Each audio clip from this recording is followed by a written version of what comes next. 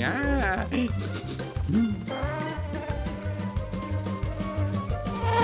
Flatter, Flügel, Flitzeflug. Ist das nicht toll, Willi? Willi, wo bist du? Das macht wirklich Spaß.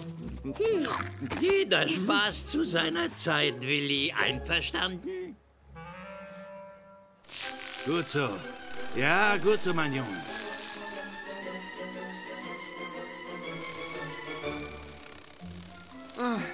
Papa, ich brauche eine Pause.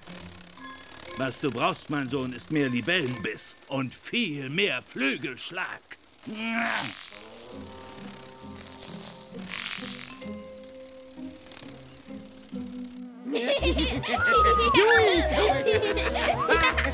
Herrlich, das sieht sehr schön aus, Bienchen. Da lacht mein altes Fliegerherz. Jetzt die Schraube.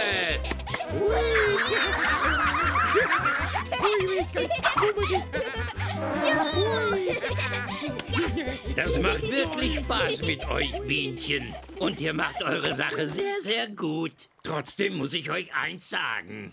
Ihr seid leider zu langsam. Ihr habt eben nur 2 Flügel und Libellen haben 4.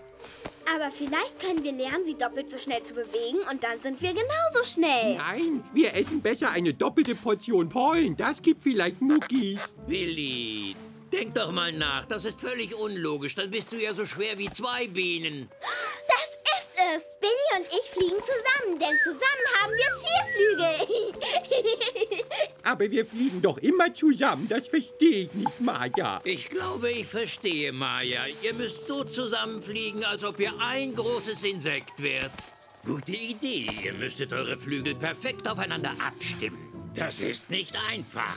Glaubt ihr, dass ihr das schaffen könntet? Dann versuchen wir's. Also denkt daran, ihr müsst beide exakt dieselben Bewegungen machen. Dann funktioniert das auch. Ich hab's doch gewusst. Das schaffen wir.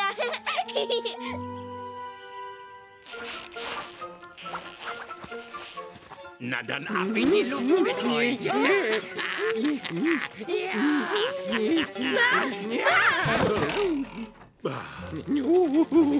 Mit Maja eng verbunden fliege ich am liebsten meine Runden. Das hat die Wiese noch nicht gesehen. Bravo, Bienchen. Ich bin begeistert und jetzt versucht es schneller.